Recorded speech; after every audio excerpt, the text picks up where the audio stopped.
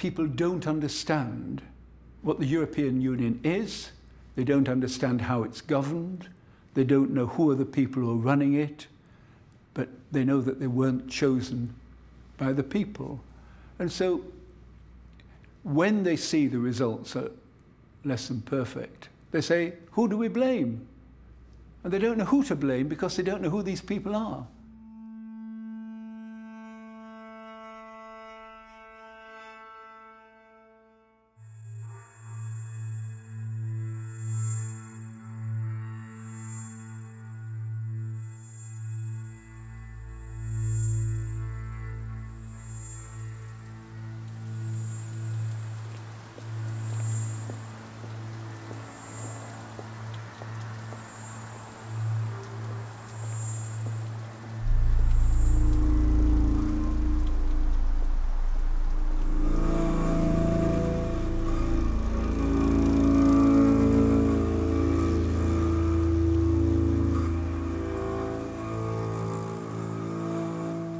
When I started out as a young environmental activist, I had no idea that I should end up as a watchdog in the Brussels machinery. But I was stunned to discover how fragile the political decision-making process is, and to realize how easily it can be manipulated.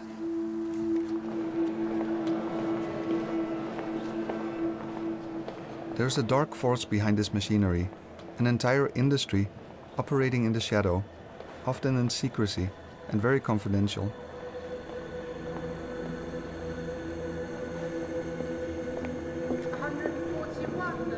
This industry is the lobby industry. Abstentions rejected. Amendment 28. Those in favour. Those against. Abstentions rejected. Paragraph 72. For 20 years now, I've been fighting to uncover who are these people who are pulling the strings of the EU decisions? How do they operate? And how are they linked to the EU's political elite? Abstentions adopted. Amendment 267. Those in favour.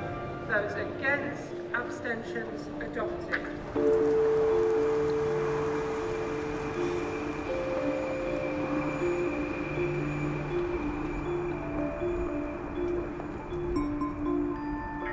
Hello? Oh yes, good evening. I'd like to speak to Raffaele, please. Oh, he's not there, no. Well, listen, I'd like to leave a message for tomorrow. I just wanted to confirm the meeting that we have fixed. My name is Mr. Kerneis, Pascal Kerneis, K-E-R-N-E-I-S. Yes, from the European Services Forum, ESF. Yes, and we have a meeting tomorrow, but I didn't get time today to confirm, so I wanted to do it now. Is it okay? Yes. Yeah? Thank you very much. Yes. Bye-bye.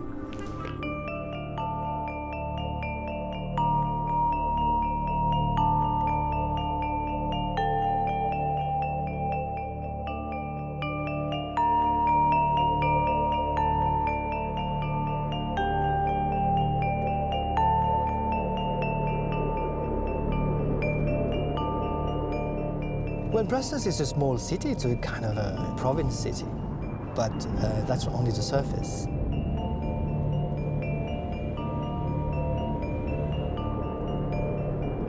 And then when you know a bit further about it, Brussels is really the place.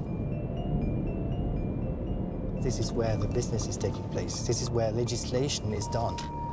I think the figure is around 80% of all legislations which are touching direct life of European citizens is actually initiated here in Brussels.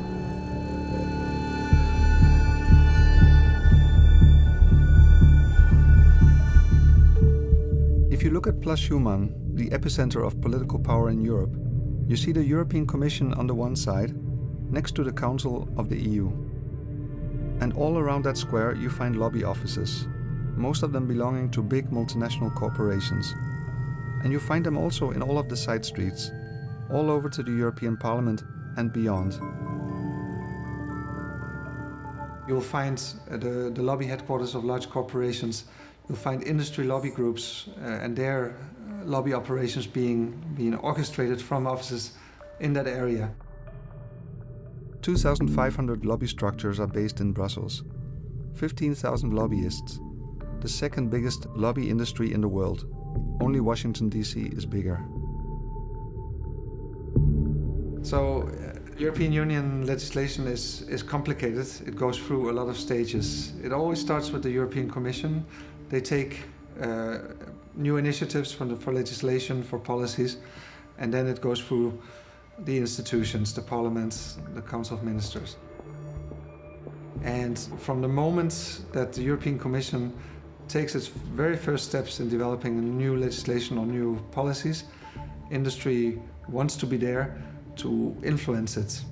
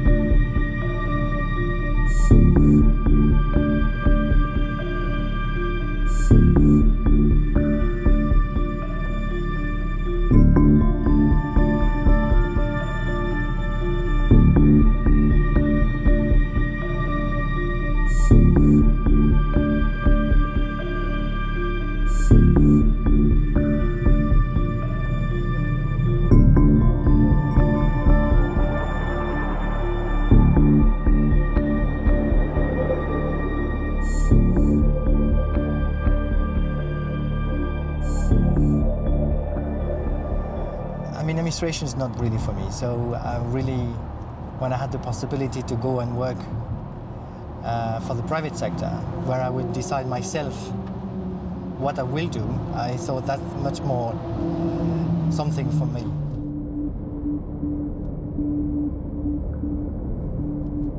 And then I discovered business around the European institutions.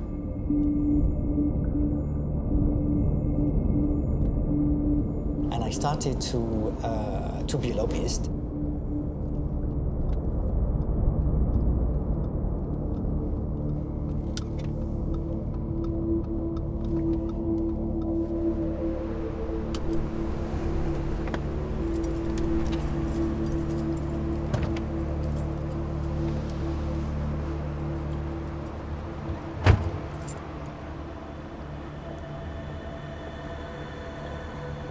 You know, everybody believes about the lawmakers are the institutions. And the institutions in the European Union is about the Commission, the Council of Ministers, and the European Parliament. But there is also another world behind that, which is how to influence the institutions to make a text, to give a good idea, to propose amendments, to try to fine-tune the text depending on the interest that people are willing to push for. Abstentions, that is adopted. And now the vote on the draft legislative resolution, to which there are two amendments. Amendment 266, those in favour, those against, abstentions adopted. Amendment 267, those in favour, those against, abstentions adopted. Amendment 28, those in favour, those against. In the mid-90s, we had come across so many examples of EU policies that were basically captured by industry and industry lobbying. We felt there's really a fundamental problem here. The influence of industry is excessive. And we decided to set up a group to document examples and to start developing a strategy to roll back this excessive influence. So that's how it started.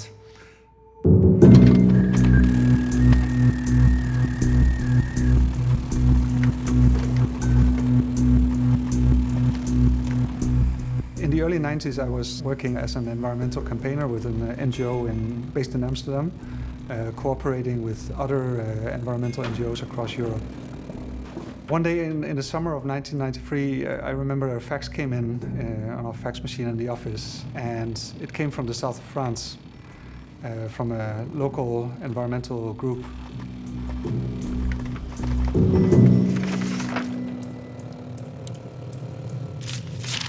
This group was fighting against a motorway that was planned to go through a valley in the area they lived, in the Valley of Asp, ecologically very important area, very beautiful area.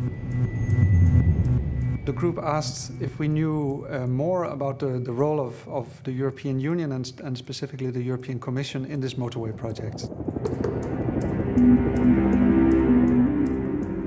So we started looking into this.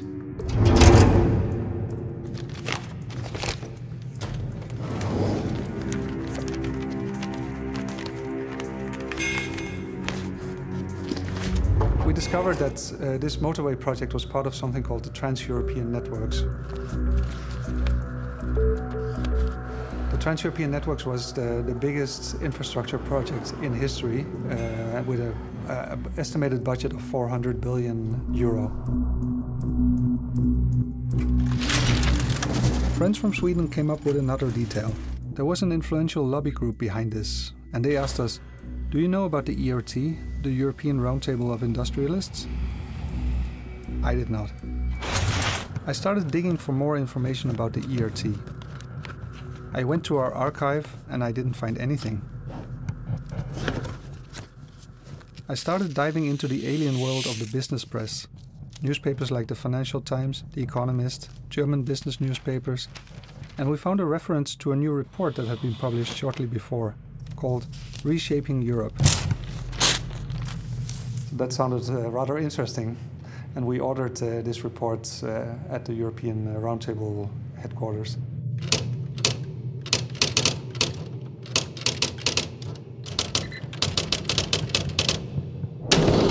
I did not believe I would get anything, but a few days later a big brown envelope arrived in my letterbox.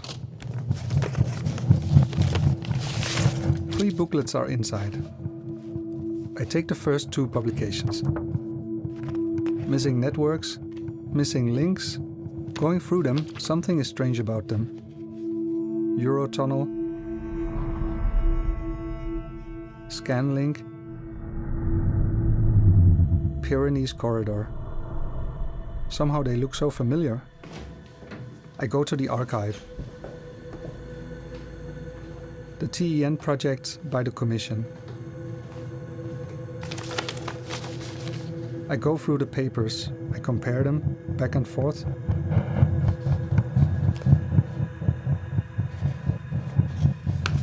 What a striking similarity. The projects are almost identical. The Commission seems to have copy-pasted the ERT proposals. Now I'm really curious. I take Reshaping Europe. The authors, 3 CEOs. Jérôme Monod, Per Gyllenhammer, and Wisse Dekker. Living in the Netherlands, I knew Wisse Dekker. He was the head of Philips, one of the largest companies in the country. Per Gyllenhammer was the head of Volvo, a car-producing company. And Jérôme Monod was the head of Lyonnaise des Eaux, a very large French auto multinational. So the authors of this report were 3 CEOs from some of the biggest companies in Europe. It was a political manifesto written by these industry leaders. A meeting in Dublin is mentioned. 45 CEOs. All from multinational companies, representing billions of euros of turnover. Companies like Fiat, Lafarge, British Petroleum, Hoechst, Nestlé, Shell, Unilever, Siemens, and many others. All of them supporting what is in this book.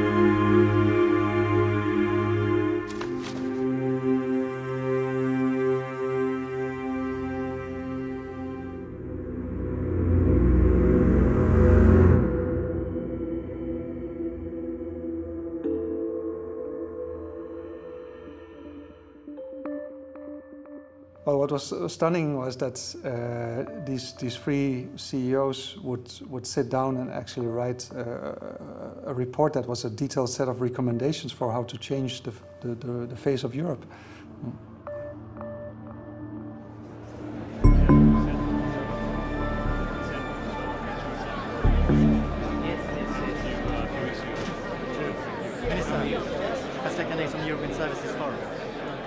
I finished my job in the Commission in April 1990, and I decided that maybe the best place is actually where the money is, so I went to European Banking Federation. Very good. Thank you very much. He is in the cabinet of Mrs. Ashton, Edward Bannerman. And the other person who's on the podium now is Guido Huber, who used to be in the cabinet. I have worked a long time, 9 years, in the European Banking Federation. And I started also to discover an additional word to Europe, which was international trade. Many things, how are you doing? Let me introduce you.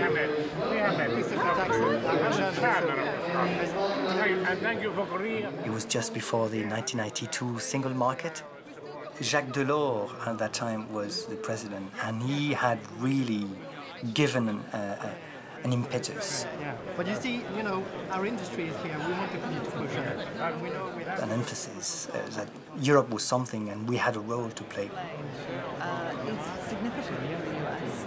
And that was really pushing everybody in this city to say, there is something that all of us together can do.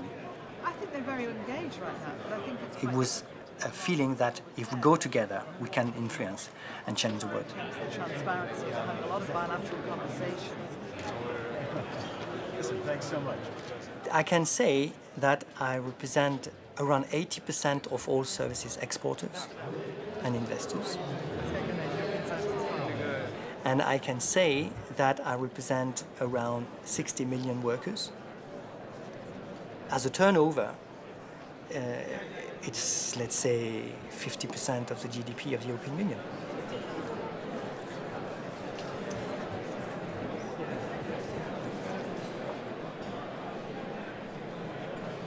I don't really believe into chance. It's part of it, but most of the time you will provoke that chance. And then it's going to be up to you to seize the opportunity when the chance is there.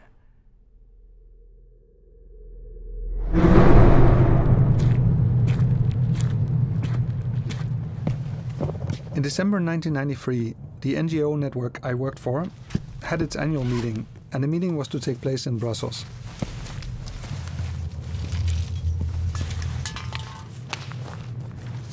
We decided that this was the perfect opportunity to do something a little provoking.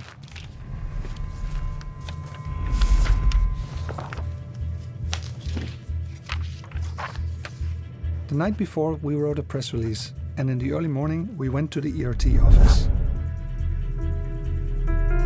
One of us rang the doorbell and told the secretary that he was a student looking for some documents. When the door opened, we all ran up the stairs quickly, and we all managed to get into the ERT office that way.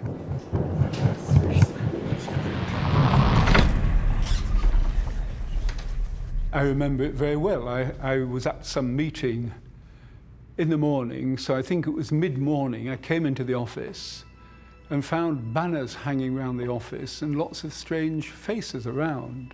So I said, what's happening? Will somebody please tell me what's going on? And they said, oh, we've come to occupy your building. And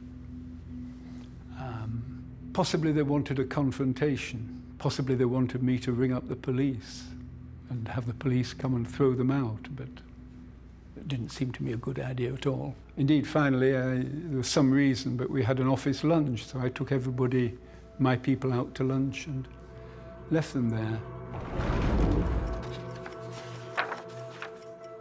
We were surprised by the reaction that we got from the ERT. They went off into a room and talked about it apparently and decided to leave. And what we did was, using the ERT's press lists, we faxed the press release to the international media. We expected that the occupation of this very shadowy but very powerful business lobby group would really interest the media. But things went a little bit differently. I think we talked to one newspaper and there was a radio program that was interested, but for the rest it was silent. We didn't know when the ERT staff would come back. But on the tables there were position papers and reports lying around, but there was also a very neatly organized archive, everything sorted. So we decided to be fast and copy as much as possible.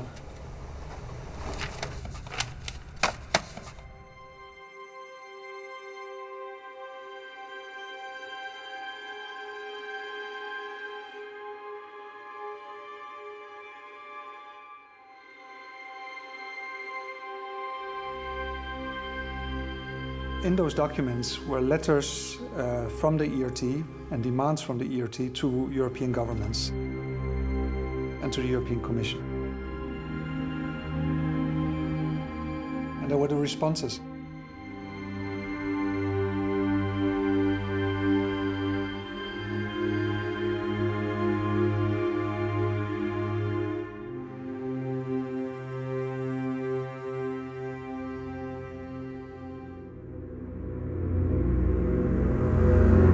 It really showed the degree of access that they had and the incredible influence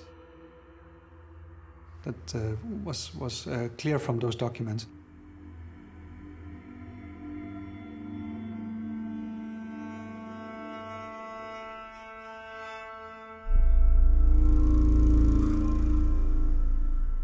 So when we tracked back the history of the ERT, we found that they started in the early 80s.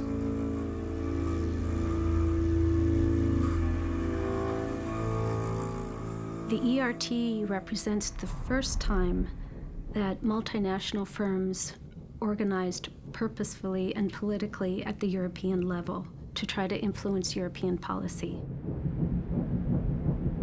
In the early 1980s, Europe was behind. You had a rising Japan and, of course, a strong United States, and Europe was really concerned about falling behind.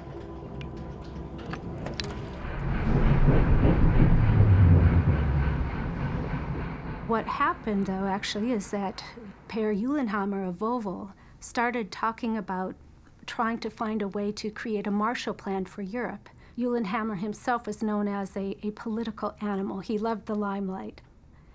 So Uhlenhammer drew up a list of heads of multinational firms, of individuals who might come together and come up with some ideas and actually participate in finding a solution for the economic malaise at the time.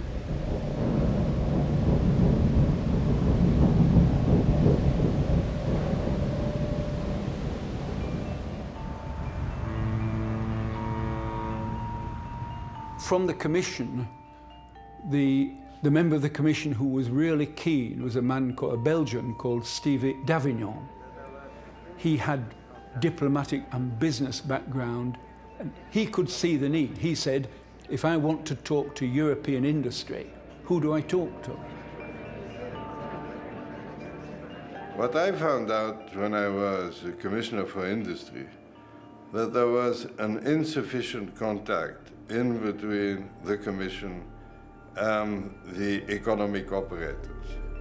The relation which existed was a relation with the federations of industry at, I would say, an official level, but not at the level of the people who were responsible for individual businesses.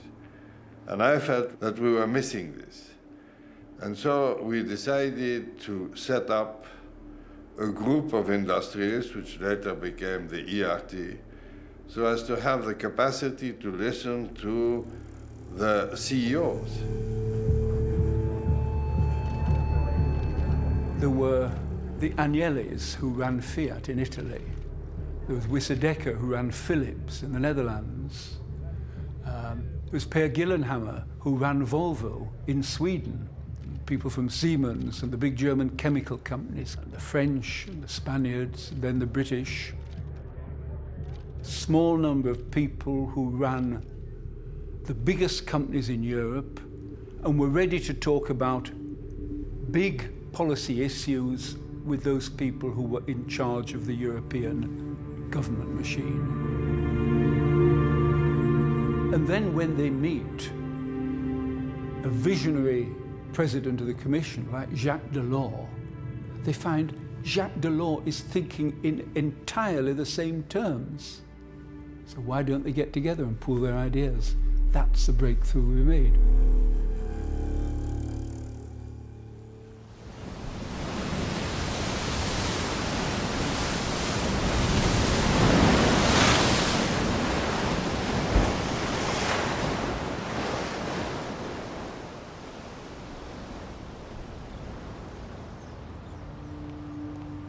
I'm a facilitator. That's probably a good word to put me as a description. Lobbying is always understood as a bit of a dirty word, but it's just networking. It's just contact between human beings.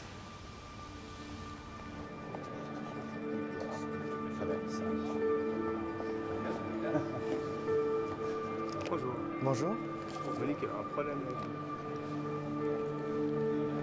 What time did you wake up? The world is very small, actually. The people we have to reach out, actually, at the end of the day, it's becoming smaller and smaller. If you know the right person, actually, you know, it's going to be about 100 persons are key persons. The rest are moving around. You know that actually it's next week. I have an appointment with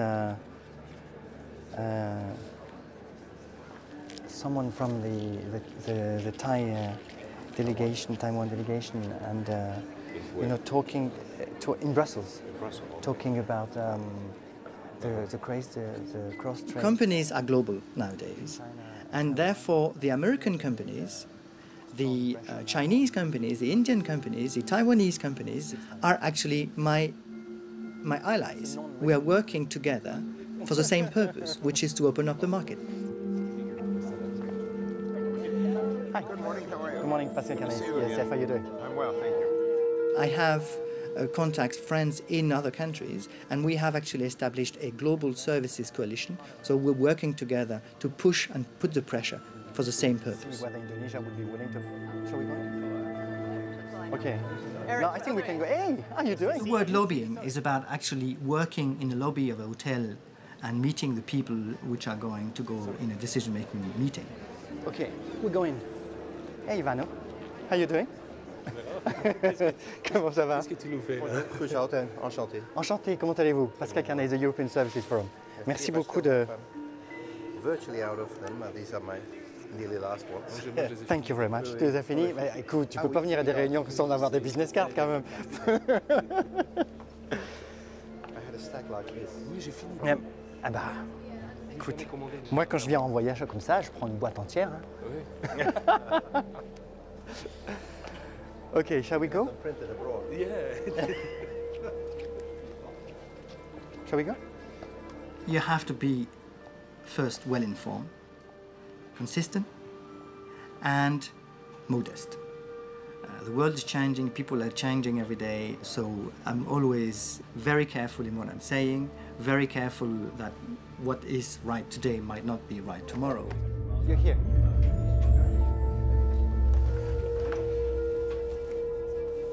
It's because we are on the long-term basis. My job I'm not going to be pretending that I'm going to change the world tomorrow.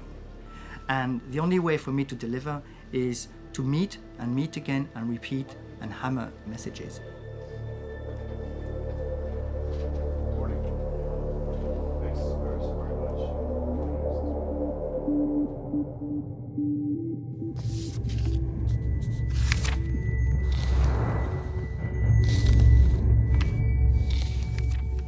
1993 was the year when the European Union was born.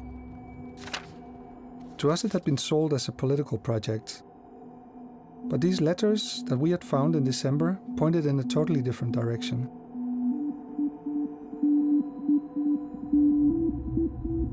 The files showed that the ERT and the European Commission were meeting on a regular basis.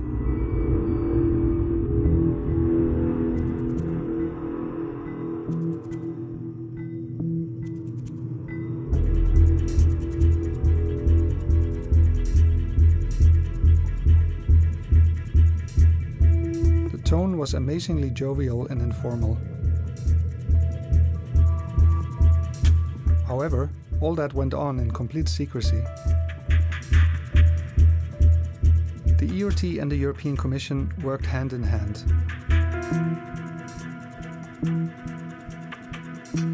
In 1984, Missing Links is published, and immediately after, the European Commission sets up a working group with the ERT on exactly this topic. In January 1985, Wisse Dekker, CEO of Philips, presents his Europe 1990 and his action plan for the single market. 10 days later, Jacques Delors, the new president of the European Commission, gives a speech about the single market in the European Parliament, which sounds like the echo of Dekker's speech. In June 1985, Lord Cockfield, vice president of the Commission, publishes the famous Single Market White Paper, a copy-paste of the Dekker plan.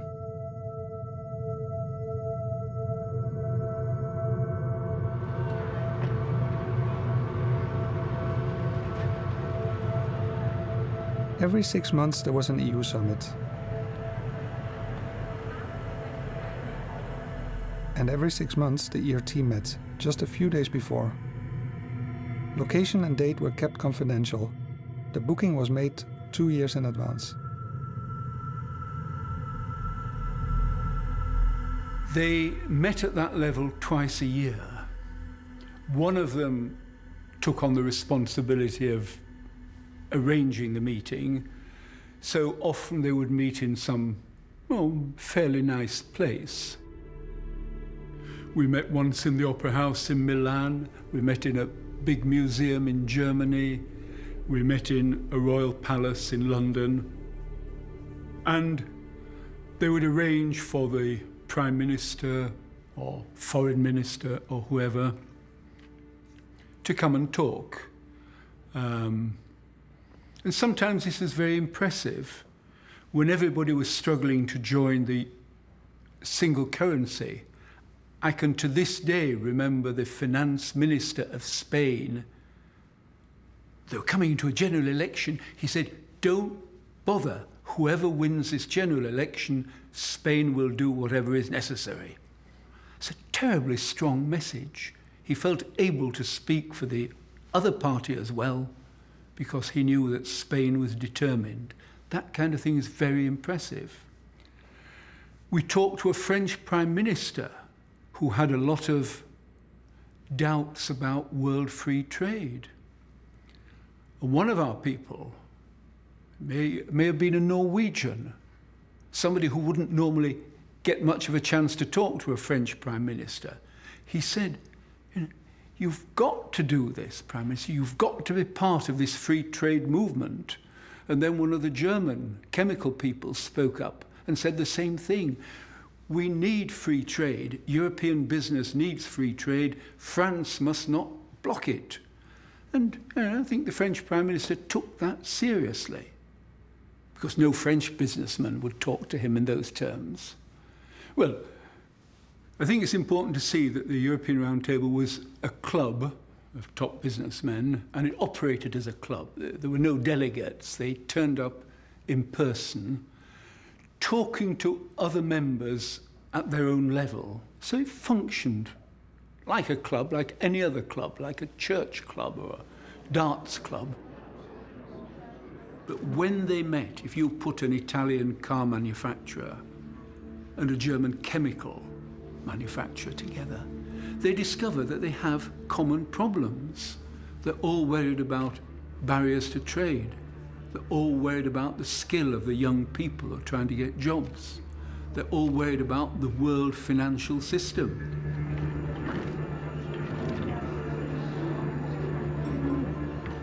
And so all the time we're meeting in this way, and these people would give 48 hours, which is a lot of time, and then they'd all go home.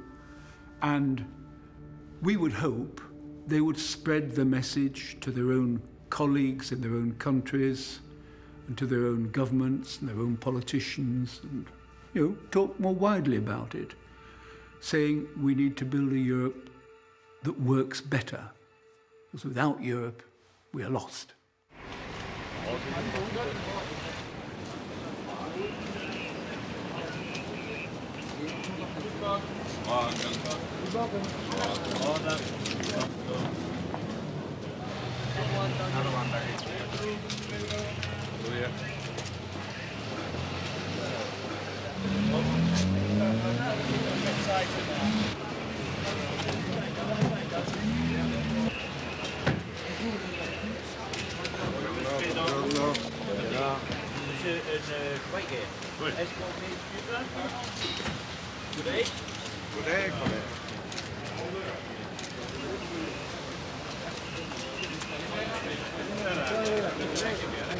Παρακαλώ.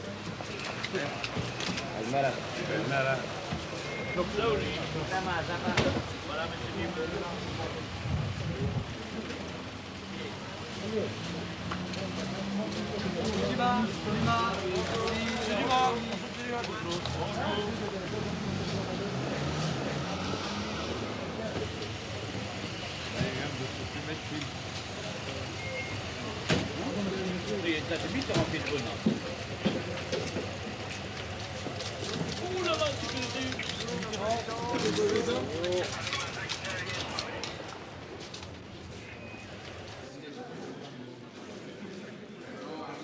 Left behind was a clear message to the following EU summit of the heads of governments a few days later.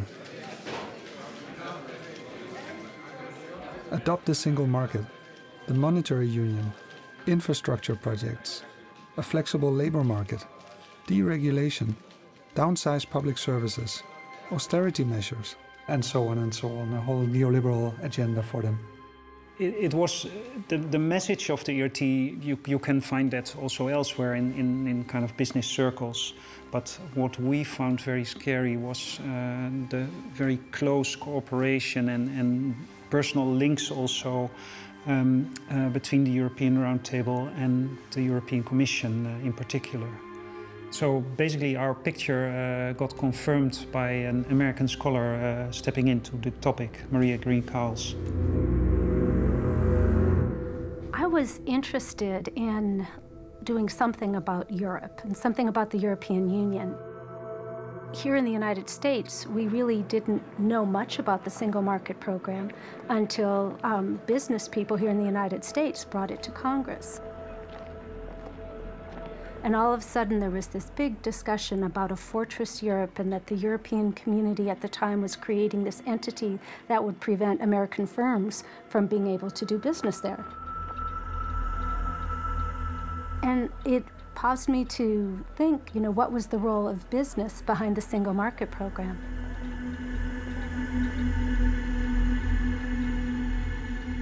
What I could read and what had been published at the time really had suggested it was largely a government-led initiative. But once I started asking questions and meeting with different people in Brussels, it started a whole different story.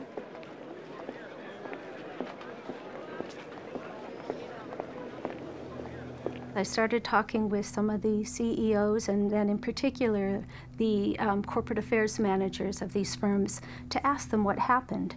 And everybody had a little piece of the story. And then I met with Keith Richardson. Keith and I would talk about different things and he would give me some ideas and I'd go and I'd talk with other individuals. And then I'd come back with more questions. And sometimes Keith had the answer and sometimes he didn't. And finally, I believe it was on my 7th meeting with Keith when I said to Keith, I can write about this, I can have all these different interviews, but I really want to see the pieces of paper. And Keith said to me, well, I have a bunch of cardboard boxes in the basement of the ERT. We haven't opened them.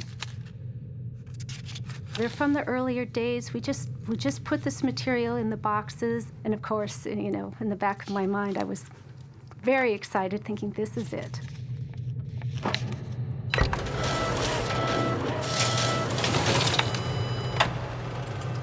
Maria Green-Cowles came across a telex.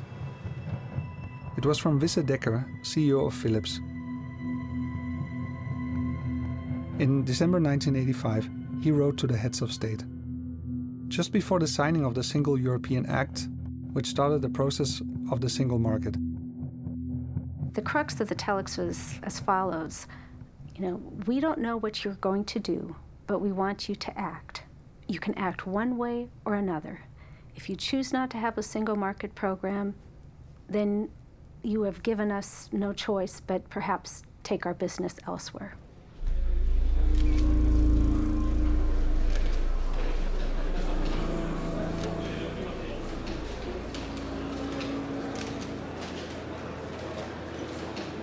This was a clear threat. The ERT represented 60% of Western Europe's industrial output. This was blackmailing. Why did not a single government say anything about the Decker telex? Or about the other threats that followed? They were our elected representatives.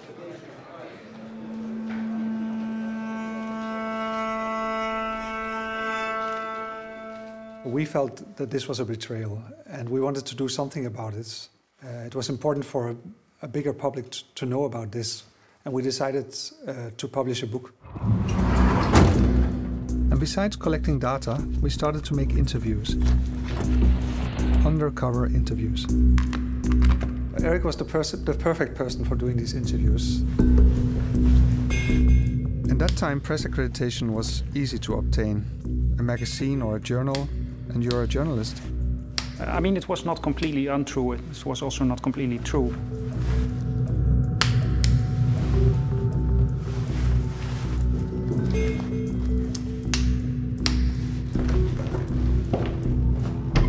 By the mid-90s, the ERT was everywhere. In advisory boards to the Commission, in expert groups, in research institutes, and in think tanks. Some people said it was hardly a lobby group anymore, but already a part of the EU institutions.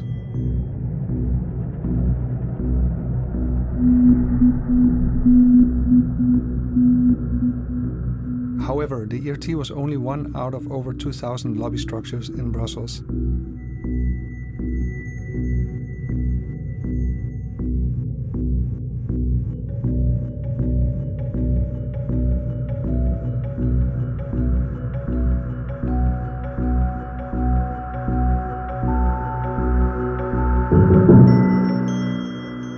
We started to dive into the lobby world. Business federations, lobby consultancies, public affairs offices, think tanks. Finally, in spring 1997, we assembled the results of our investigations and interviews into a report. Europe, Inc.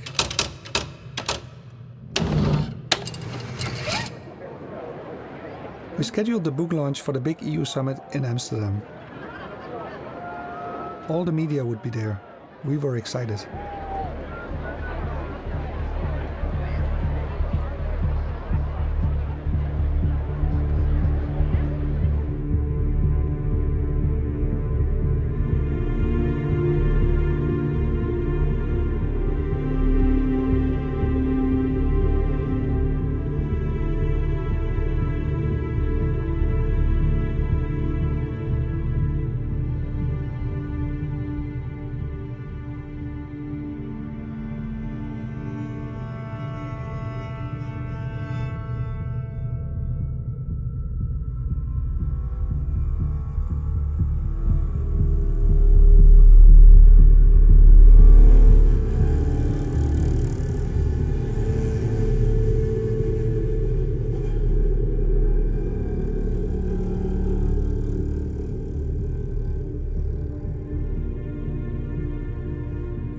We had prepared the book launch, and half an hour before, our first friends started arriving. But very little or no press showed up. So yeah, that's disappointing. We thought we had some kind of very exciting material presented in a nice way, and yeah, clearly it was disappointing that that the media didn't take up that story.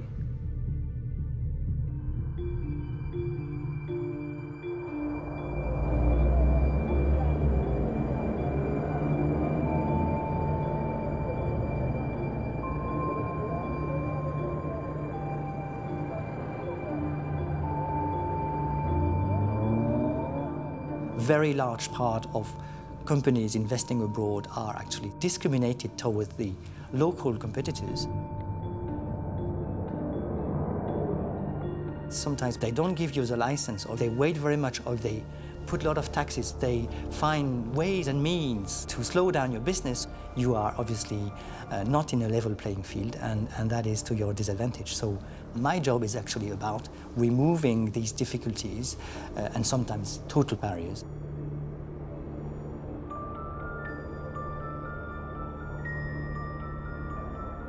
When I was a little boy, I remember one of my dearest toy was actually a globe that I've been offered once at Christmas.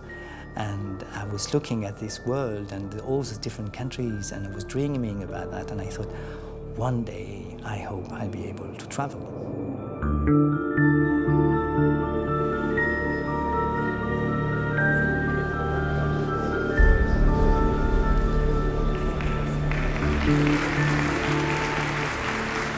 We have just concluded the most ambitious market opening and rule-making exercise, the strengthening of the rules-based system of multilateral trade.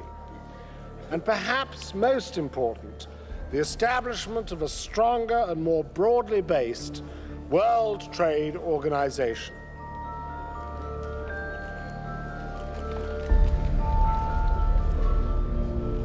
When I started to work on the financial services GATS negotiations, and that was really a time where I discovered this is really interesting. I'd really like to do that.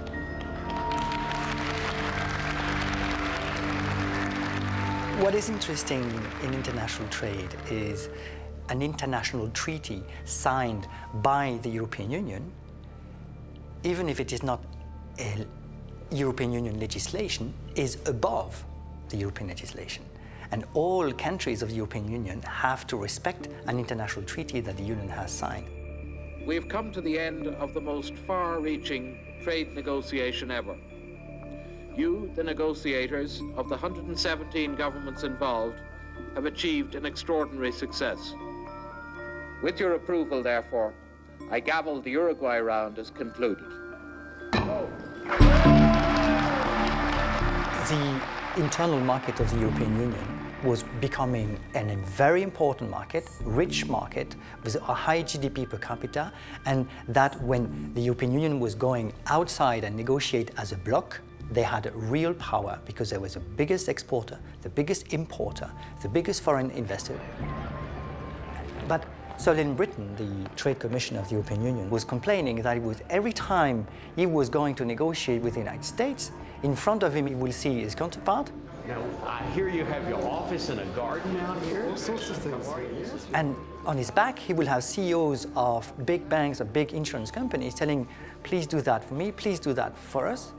But when Sir Ian Britain was turning his back to see where the support was, he was actually having only some ministers saying, don't do this, don't do that, and please do that only, but not more. And he was really not very happy. We discovered that there is a whole world of lobbyists in Washington to tell their government what they want in the trade negotiation.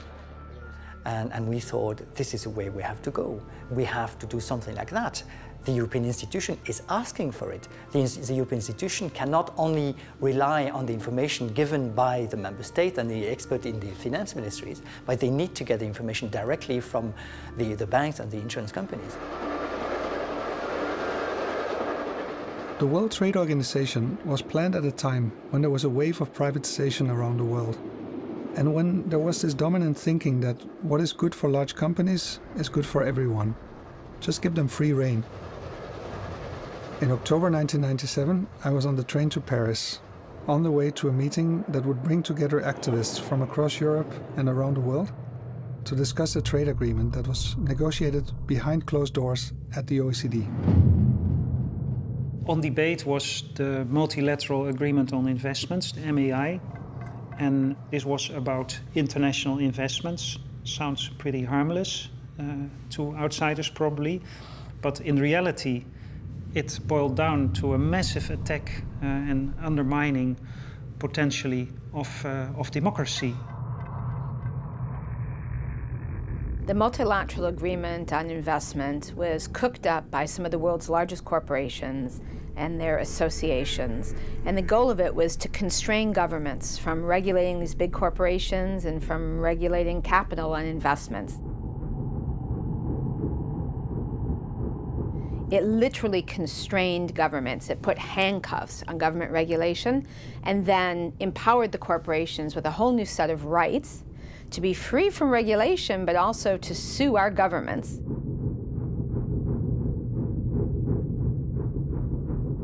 So this agreement would have meant that governments would have had to compensate foreign companies if they wanted to increase environmental protections, if they wanted better labor standards, if they wanted to secure equal treatment for women, or if they wanted to tax capital. The MEI would even have led to companies being compensated for expected profits that they might lose from some new law or regulation. And this goes completely against the logic even of the free market. The negotiations were top secret and behind closed doors, until the official proposal by the EU was leaked.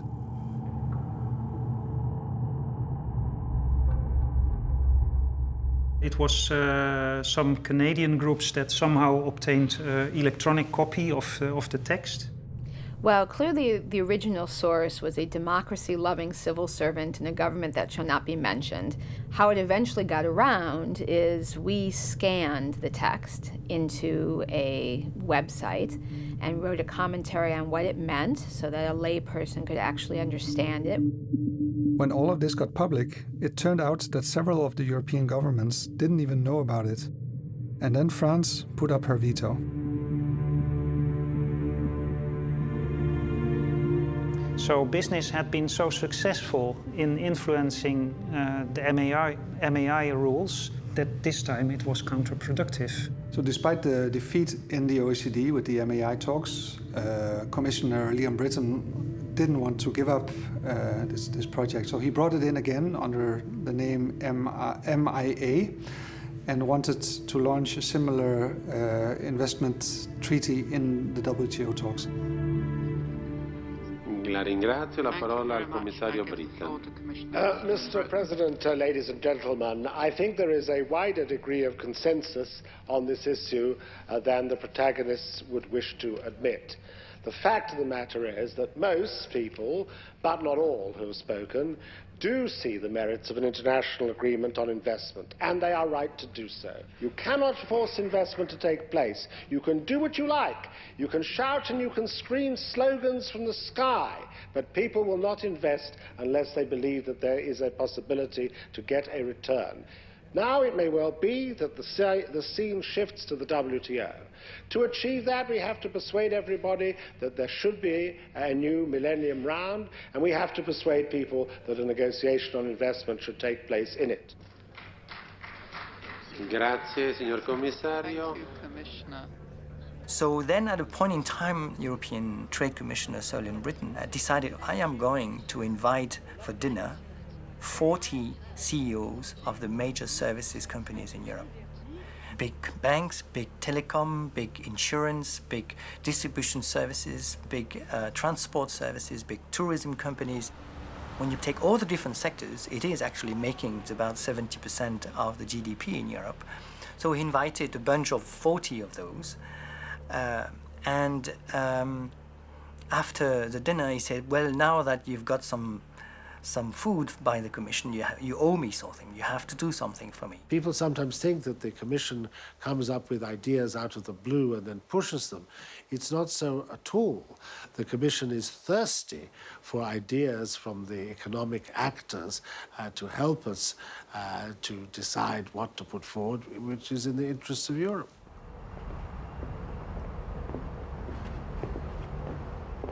It really was, I think, at a time when the ERT became more and more present in the city. It became clear that there was a new way of lobbying. But the ERT, from the world I'm coming from, which is the services sectors, didn't represent anybody. So it was clear also that if the services sectors wanted to be heard, they had also to bring some CEOs to put their voice loud.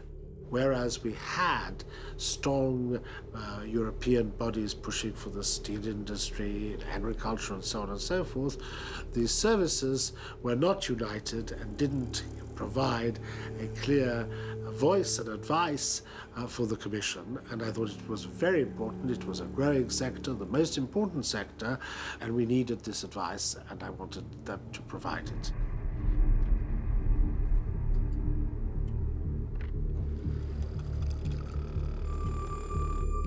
That's the way I became managing director of the European Services Forum. Let me shake your hands. I'm really sorry. I think we got some confusion. Yes, but I'm okay. We had 11 months to prepare Seattle, the first WTO ministerial conference after the creation of this organization. And the idea was that this meeting is going to launch the Millennium Round that Surrey and Britain had so much pushed for. Okay, let's go. We're late.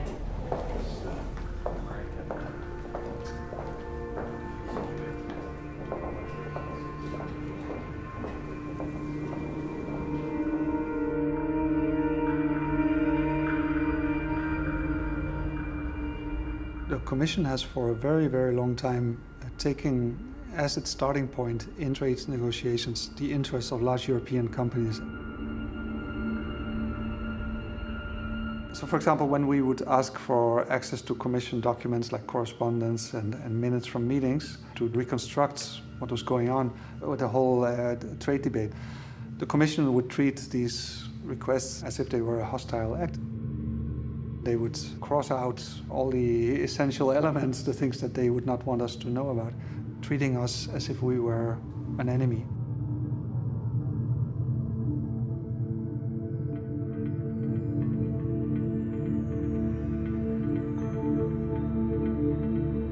So Lee and Britain never got to Seattle.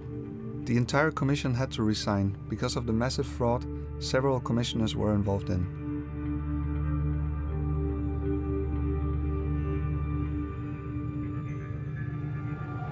And in Seattle, the Millennium Round itself took a completely unexpected turn. We were not alone anymore with our concerns.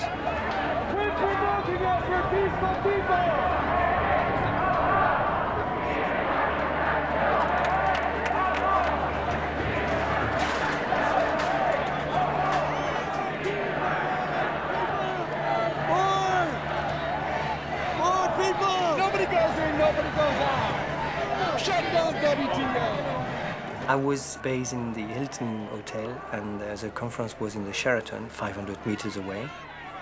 And I have not been allowed to go out of the hotel because there was one protester blocking the door by lying on the ground. And it was a police officer beside him.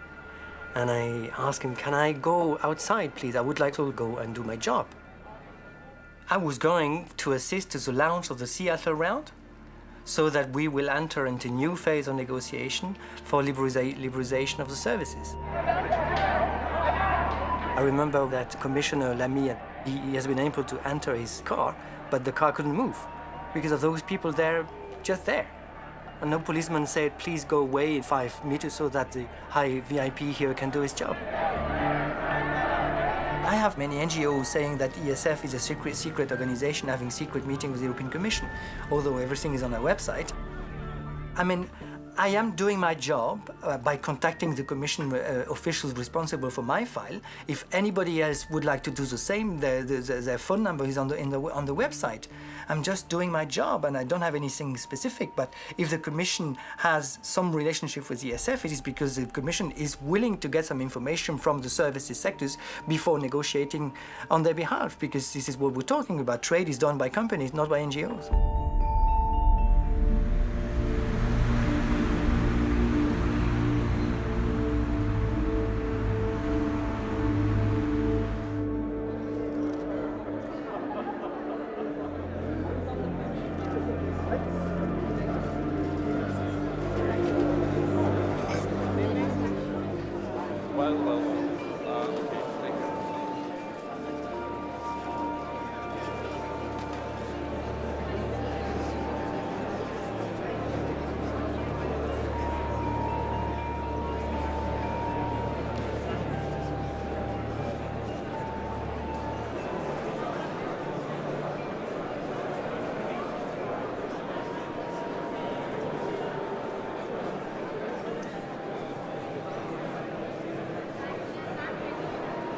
This is the annual dinner of the Friends of Europe, which is really a very big Brussels organisation. There are lots and lots of people from different countries, different jobs, different walks of life, but who are all interested in how can Europe develop, how can we put right the things that are wrong, and how can we build on what we've already done. And we call it a think tank. Think tanks in Brussels are filling a part of the vacuum that exists at the EU level, that there's no European public debates. So the think tanks step into that vacuum, and they are the forums in which something like a debate happens inside the Brussels bubble.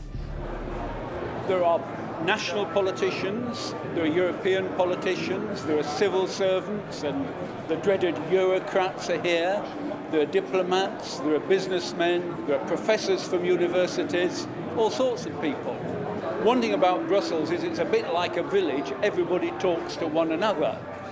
When I worked at the ERT, part of my job was to keep into contact.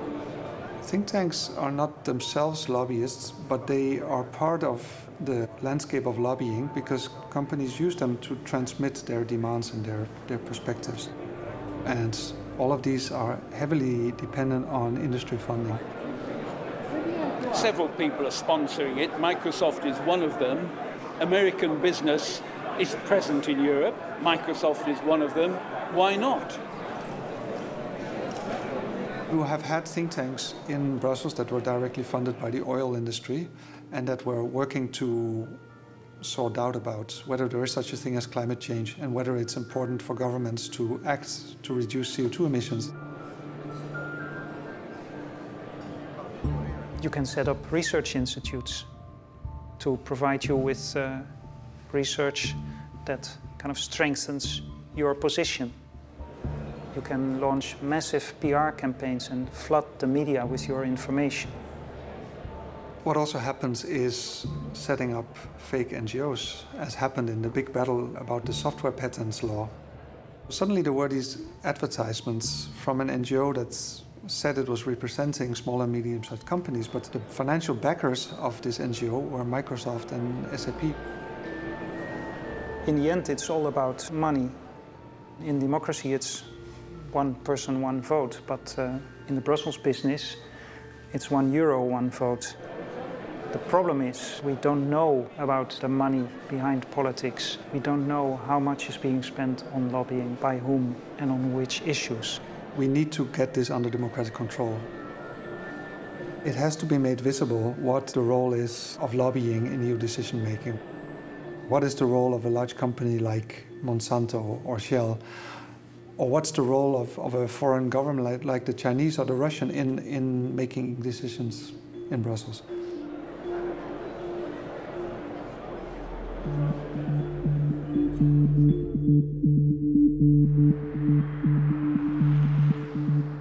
We actually have had a lobby disclosure law in the US, even though most people don't know this, since World War II. President Franklin Delano Roosevelt was worried that Adolf Hitler was trying to lobby Congress to prevent the U.S. from entering World War II. Today's threat to our national security is not a matter of military weapons alone. We know of new methods of attack. The Trojan horse, the fifth column. And as a result, he passed this lobby disclosure law that said, quite simply, if your primary purpose is to influence legislation on Capitol Hill, then you have to register and disclose who's paying you to do that. Sounds simple enough. But even though that was mandatory, it essentially made it a voluntary system. Because that type of definition is so subjective. What is one's primary purpose? And as a result, you had 9 out of 10 lobbyists not registering and not disclosing. When I started working as a Capitol Hill lobbyist in 2002, that was a time when the style of lobbying involved things like gift giving, campaign contributions, fundraising, hiring revolving door persons out of Congress with lucrative jobs. And I noticed I just wasn't able to get through to most people. I couldn't even get through to meet with many lawmakers unless I had something to give. So I started preparing legislation to reform the lobbying process. But as you can imagine, no one really was interested in my legislative proposal. What changed everything was this super lobbyist named Jack Abramoff suddenly was caught in the middle of a big major sting operation, and he agreed to point the finger at those lawmakers whom he bribed. And as soon as that news broke, my phone started ringing off the hook over in my office. I didn't even have to go visit any legislators anymore. They were calling me saying, you know, that reform legislation you were talking about, could we sign on to that? And at that point, the legislation moved through Congress. It moved very quickly, and this is known as the Honest Leadership and Open Government Act.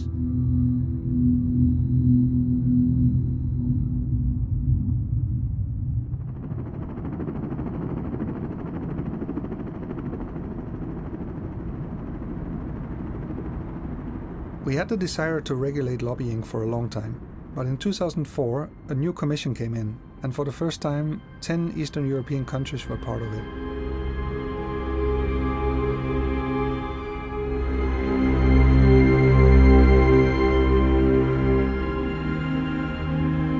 When the first Barroso Commission started in autumn 2004, we wrote an open letter to the Commission President, to José Manuel Barroso, signed by over 50 NGOs.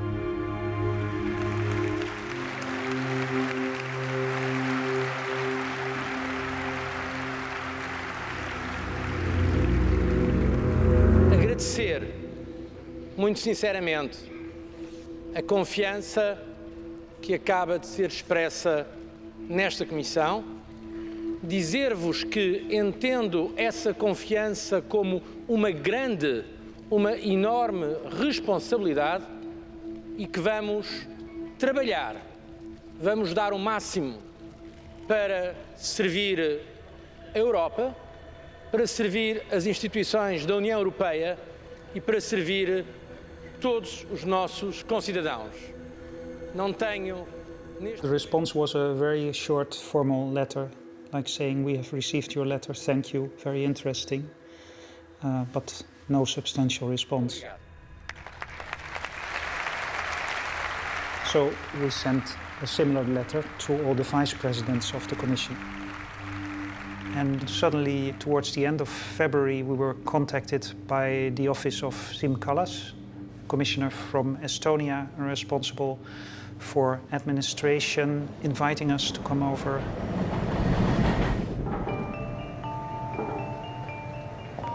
So we went to Mr. Kallas' office, which was somewhere in the top of the building. We didn't know what we had to expect from this meeting. We had never been approached by a commissioner, so in that sense it was very exciting. We were welcomed by Mr. Kallas himself and one of his cabinet members.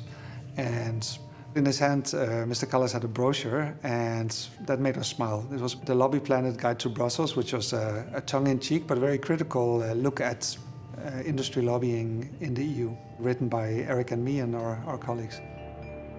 When I started as an administration commissioner, I really saw that there was a so big suspicion surrounding the decision-making in the European Union. And of course, I put a certain, let's say, established for myself a purpose to a little reduce these suspicions. Kallas told us that he was going to launch this European Transparency Initiative, and we immediately saw that it was a big political opportunity. As an outsider to the Brussels business, he also had a clear sense for how the ordinary citizen thought about Brussels. And Siim Kallas took it on with the lobby industry. The European Commission is convinced that the activities of interest representatives are legitimate and offer valuable input in the decision-making process, but things have to happen in a transparent manner.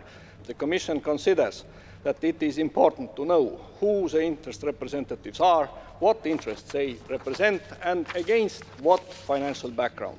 I put a lot of, I would say, efforts to create this speech or to make this speech, and this, of course, outlined main principles of Transparency Initiative, which should be done, and it was, of course, met with excitement and a lot of controversial reactions. Ohne finanzielle Transparenz können wir nie herausfinden, wer wirklich hinter den Kampagnen steckt. When is a lawyer and when is a lawyer a lobbyist?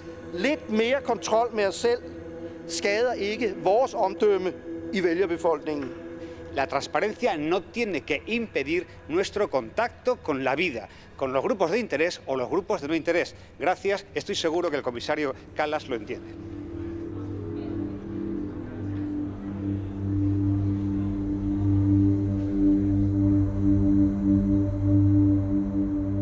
When the European Union was considering the European Transparency Initiative, they were looking for some advice as to how some of these achievements happened in the US, and as a result, I was brought out about half a dozen times to testify before the European Commission and the European Parliament.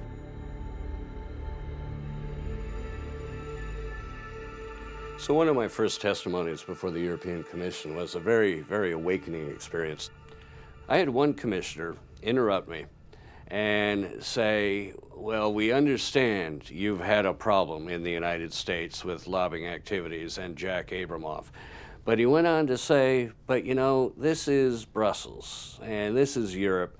We don't have that kind of activity going on here. We don't have Jack Abramoffs in Europe, which just kind of floored me, that anyone could be so naive as to actually believe that.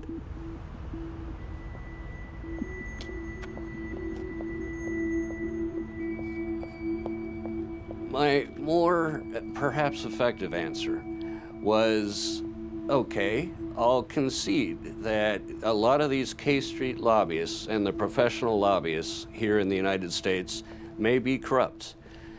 However, I know every major K Street lobby shop also has a lobby shop in Brussels. And so we're in your bed, Europe.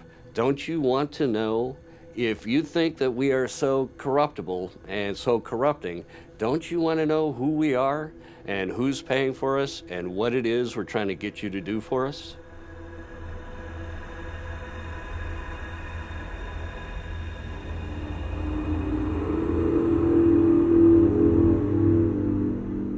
To tell the truth, I was very impressed with Sim Collis when I first started working with him in the European Commission.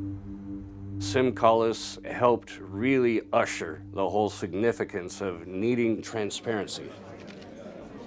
But halfway through the process, Sim Collis came up against political realities.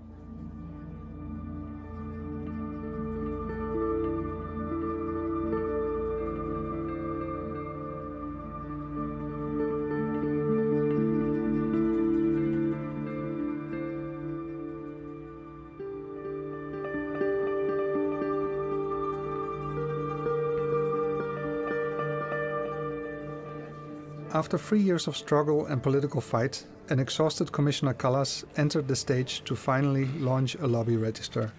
Okay, good noon or afternoon. Quite a remarkable moment today. 3 years ago, I proposed to set up a register of lobbyists in order to enhance transparency and legitimacy around the EU decision-making process, and the register opens from today. So we proposed voluntary solution because I am convinced that this would suit for all expectations, and I think that today is a very important moment of cultural change concerning this aspect of decision-making in European institutions. Sim Kallas introduced a voluntary system, against all recommendations by NGOs and experts. This was the best he could get. We have tried for over 2 years now to find out who had blocked Kallas's original intention. Were it other commissioners, the Commission's secretariat, the lobbyists themselves? We don't know. But shortly after, at the annual award ceremony of the lobby industry, the winner of the Think Tank of the Year had a clear message for Mr. Kallas.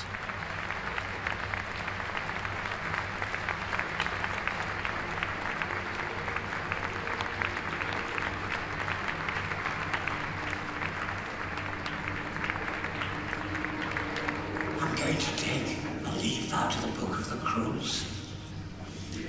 I know I'm not meant to make a little speech, but I am going to. Because I want to say, we friends of Europe weren't sure whether to let our name go forward. And I'll tell you why. Because of Commissioner Kallas, who can't tell the difference between a think tank and a lobbyist. And I thought about it, and I thought, well, actually, we in the business, we know. Friends of Europe, like the other think tanks, we provide a platform for different points of view, and you, the public affairs people, help put the different points of view. And my view is that your award means a lot to us Friends of Europe, because you're the guys who really know how the European political debate should be shaped and are shaping it. So thank you very much.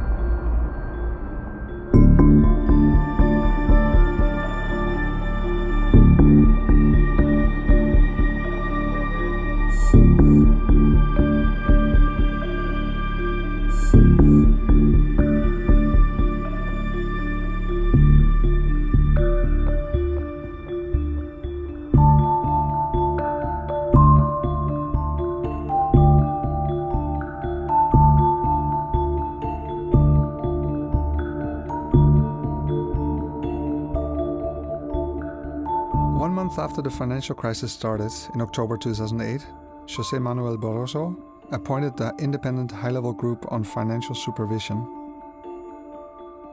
The group was to work out proposals for the regulation of the financial markets and to find a way out of the financial crisis. 8 so-called wise men were appointed to this group. Jacques de la Roche, Rainer Macera, Onno Ruding, Otmar Issing, Callum McCarthy, Leszek Balcerowicz, José Pérez Fernandez, and Lars Nubert. We looked into the independence of this independent group, and we found some astonishing things. De la Roche is the co-chair of a financial lobby organization. Macera is linked to Lehman Brothers, Ruding to Citigroup, Issing to Goldman Sachs.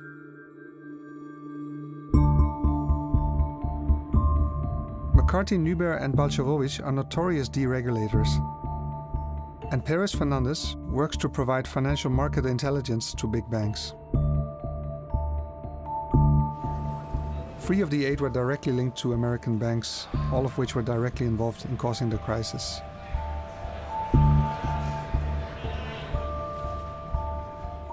Balcerowicz, in addition, is closely linked to American right-wing think tanks like the Cato Institute, which was one of the closest advisors to the Bush administration. He was also involved in neoliberal think tanks in Brussels, in Poland and the UK. Not a single of these wise men was in favor of strict regulation. Not a single one of them was really independent. And the effect of these 8 wise men on overcoming the financial crisis was 0. The main thing that happened was that a lot of public money was flowing to the banks. Yes, yes.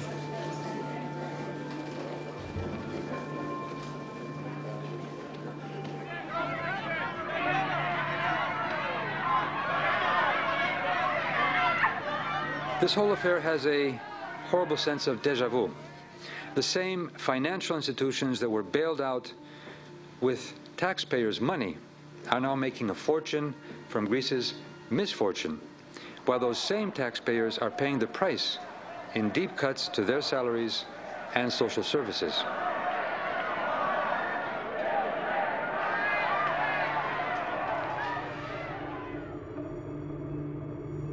After 20 years of deregulation and liberalization, suddenly the European Union herself was at the edge of being blown up. What is at stake is not only the European Union, but also democracy and the future of the values that we hold dear. Was it this what we Europeans had wanted?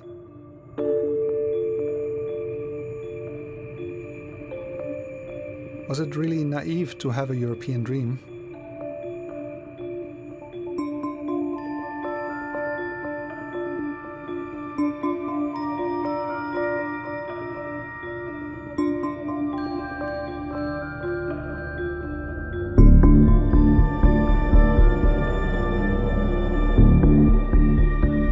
It is in the human nature that you have not only good, you always have a bad side somewhere. And we need to make sure that we keep only the good, and therefore you need regulation.